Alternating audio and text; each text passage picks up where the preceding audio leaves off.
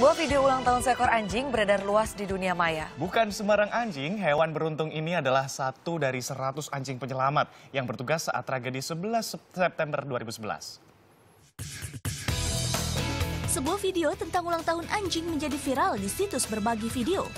Tapi bukan sembarang anjing. Anjing yang satu ini adalah satu dari 100 anjing penyelamat yang bertugas saat tragedi 11 September 2001.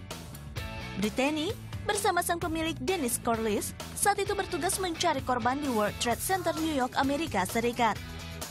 We were there to try to find survivors, and when our task force arrived in Ground Zero, I just couldn't believe the magnitude of it.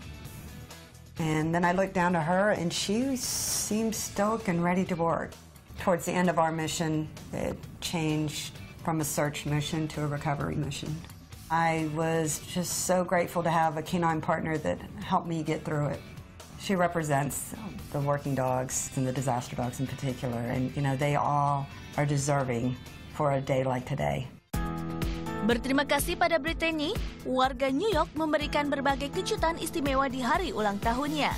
Mulai dari menginap di hotel bintang 5, berkendara dengan taksi vintage, bermain di taman, sampai jamuan makan malam dan kue ulang tahun.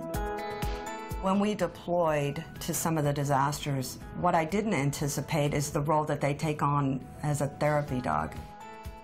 It provides an opportunity for people to have support from the dog and comfort from a dog.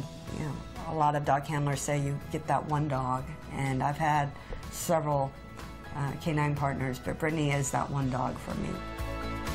Brittany berulang tahun ke-16 pada tanggal 25 Agustus.